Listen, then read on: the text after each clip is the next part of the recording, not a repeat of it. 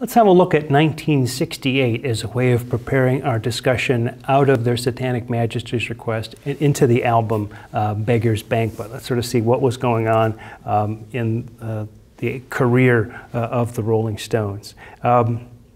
In May of 1968, they released the now classic sort of Stones rock anthem, Jumpin' Jack Flash, goes to #1 in the UK, #1 in the US, where it's released in June in this country, May in the UK, backed with a song called Child of the Moon. I'll spend a little bit more time talking about Jumpin' Jack Flash in a song close-up coming up, so let's save our discussion of it there. Child of the Moon, interesting. But important thing to say about Jumpin' Jack Flash now, just to kind of keep for our reference, is that Jumpin' Jack Flash is usually seen as an indication of a new direction for the Stones. And that's usually supported by a remark that Brian Jones made. We've discovered a kind of a new sound for the band. And so a lot of critics have gone with that and said, out with that, the Satanic Majesty stuff. Now it's Jumpin' Jack Flash, here we go. The single that follows that in the summer of '68 in the US only is Street Fighting Man. That's backed with the song No Expectations. Again, I'm not going to say a lot about that now because those are going to be part of a song close-up that's coming up. But just to get a sense of, June of '68, we've got Jumpin' Jack Flash. August of '68, we've got Street Fighting Man in the United States. It turns out that as a single, Street Fighting Man is not released in the UK until the summer of 1971. So somebody just got around, hey, did we ever release that as a single? No, I don't think we did. Well, let's release it. And what they put on the back of it is a song called Surprise, Surprise, which goes back even farther. We'll talk about that when we get to the discussion of Street Fighting Man. Finally, Beggar's Banquet, released in December of 1968, a full year after their Satanic Majesty's Request, going to #5 in the US, #3 in the UK. It's an indication of how much things have changed for the Rolling Stones, that there are no tours in all of 1968. There's just one live show. They appear at the New Musical Express award show. New Musical Express, like Melody Maker, Sounds. These were all music magazines in the UK, and they would have award shows, and bands would perform. The Beatles did tons of these, Rolling Stones too. So they do show up in May of '68 to play live, but there's no tours, no live gigs. Brian, unfortunately, is busted for drugs in May of 1968. That's probably not a good thing considering his mental state. And in fact, he continues to remain active on Beggar's Banquet, but it's not going to be long before there's not much of the old Brian Jones left. This is kind of his last hurrah. So that gives us a picture of what's going on in '68. Actually, a couple of singles, an album that comes out, one live gig.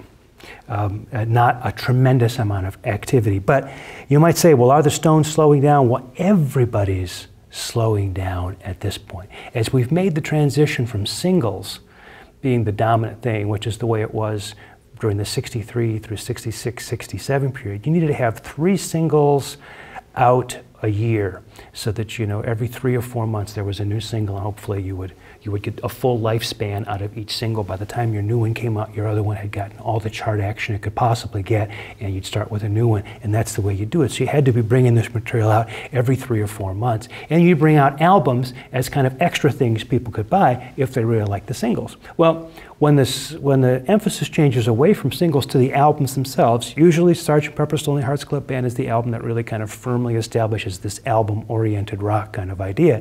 Then it's the albums that are the important thing, and they take longer to produce. And so we see this with all groups, that, if you can get an album a year at this point, you're doing pretty good. So at this point, the Satanic Majesty's Request, that's December '67. Beggar's Banquet, that's December '68. The Stones are really pretty much on track here. They haven't really slowed down. They've just changed their emphasis from the singles to the albums themselves. And because of the artist mentality, they just can't crank out cover versions anymore.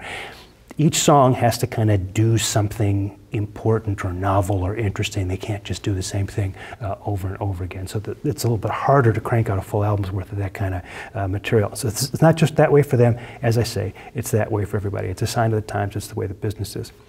Let's just take a minute to talk a little bit about video and television with regard to the Rolling Stones, because we haven't said too much about it. I've dropped some remarks here and there as we've gone by, but let's sort of pull all that together.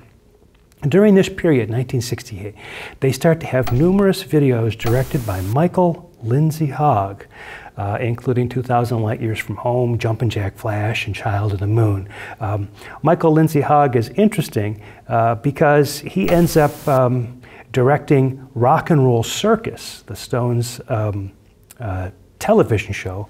It was a television broadcast that was supposed to be broadcast in December of 1968, but that Mick decided he didn't like the way it ended up looking and working out, so he sort of put the kibosh on the broadcast, and it was never broadcast. You can see it now on DVD or YouTube or wherever it is that you find video.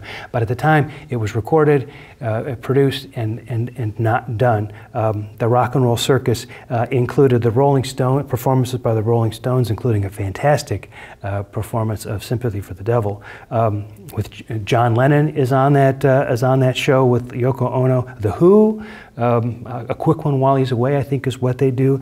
Jethro Tull does a couple of numbers with Tony Iommi, who would later be in Black Sabbath, filling in on guitar because Mick Abrahams had just left the group and Martin Barr had not yet joined the group, so Tony Iommi sort of like did that gig as a favor to Ian Anderson. And there are others on that show as well. It was meant to promote the Beggar's Banquet, but the show was never aired. Various explanations have been offered.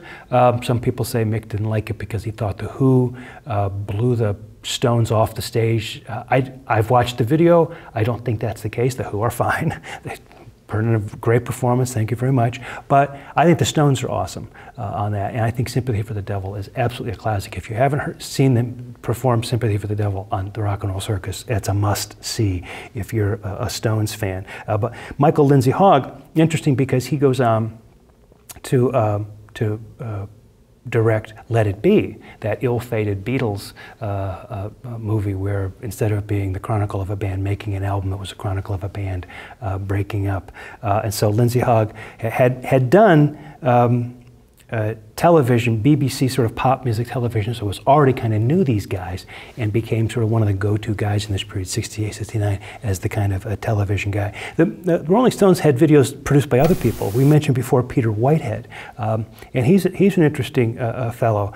He had he did the video for Have You Seen Your Mother, Baby, which, remember, was important to us because it had images of the Stones dressed as women, and that I argued, had a real impact on how one would view the meaning of the lyrics there.